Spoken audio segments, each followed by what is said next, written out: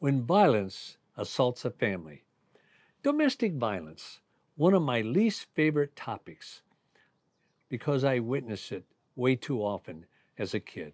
When my drunk dad would beat up my mom, I still feel the pain of that abuse even after all I've done to heal from it.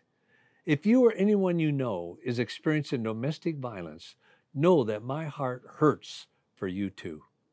One study estimates that 10 million people in the United States are victims of domestic violence each year.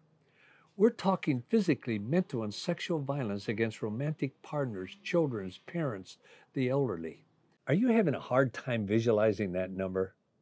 Well, I'll make it easier for you. Just imagine filling the 80,000 seats of the AT&T football stadium in Dallas more than 12 times. Whoa! Domestic abuse and family violence is never okay. God created the institution of family to represent the loving relationships He wants to have with us. It's sad that we mess so much of that up.